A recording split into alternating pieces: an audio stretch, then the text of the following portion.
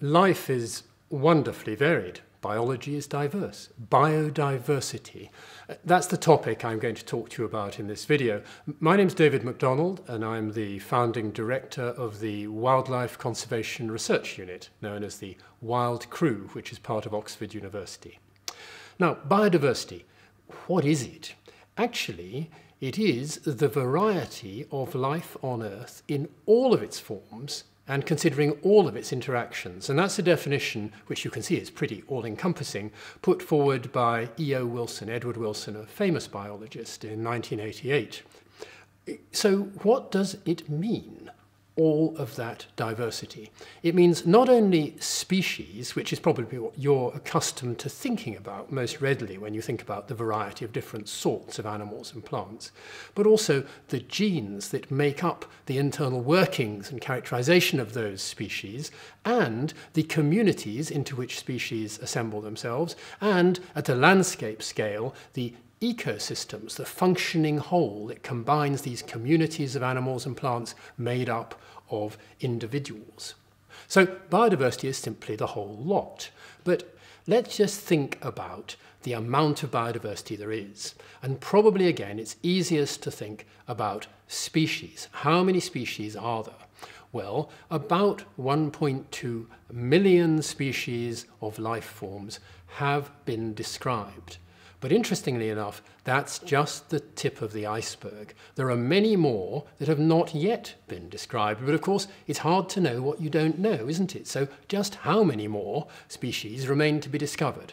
People have tried to make sensible estimates of this, but the estimates come out with pretty wide variation, between 3 million species or 100 million species. But one very notable biologist, Robert May, Lord May of Oxford as he's now known, came up with the best guess that there may be 8 or 9 million species. So maybe about 86% of species that exist have not yet been described. And the situation is more bleak for the oceans, where it may be over 90% of species that exist have not yet become known to science. So a big knowledge gap there. Where is this biodiversity? Well, interestingly enough, it's not spread uniformly around the world. Coral reefs, for example, are particularly biodiverse. The tropics are wonderfully biodiverse. Many species per unit area live in these parts of the world. But think about it for a moment. What else do you know about the tropics? You know that that is also where poverty is paramount amongst people. So when you come to think about conservation, have it in mind that where some of the richest biodiversity is also where humanity suffers the greatest problems. This will turn out to be an important issue in conservation. So why should we care about biodiversity and its loss?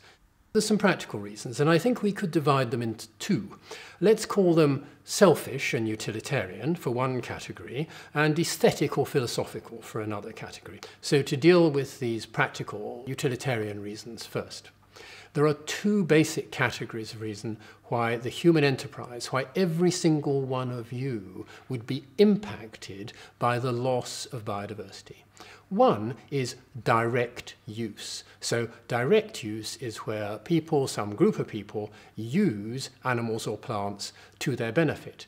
There is a direct contribution to human well-being from the existence of some elements of biodiversity.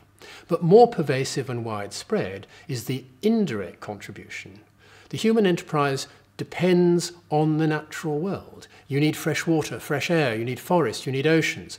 All of these things underpin the existence of human society. And the cogs that make that machine turn globally are biodiversity. Without biodiversity, there is no future for humanity. You may pause to consider how much of it we can afford to lose before that machine stops working. This means that the fashion of the moment is to try and put a cash value on biodiversity to illustrate to politicians and policymakers just how important it is. But actually, money, as you know, isn't everything. And biodiversity is also important because of its aesthetic or philosophical value to people just in terms of its existence and its beauty and its wonder. Think about the enchanting nature of nature and its workings. And if those things are lost, we end up all the poorer. It's an argument which, when I was a schoolboy, I termed the Mona Lisa argument. Rip it up and you can't put it together again. And so too with biodiversity. I think that these together make it clear that every single citizen is a stakeholder in biodiversity. Every single citizen has an investment in keeping biodiversity functional as well as beautiful. So, just to recap, biodiversity is pretty well everything that scuttles, slithers, runs or jumps, or even stays in the same place growing. It is the story of life. It's distributed around the world in different ways. Much remains to be found out about it, but it's vitally important to the human enterprise and the future of society, and it's in big trouble. So next, please take the learning check, just to make sure you've got all these ideas about biodiversity clearly in mind.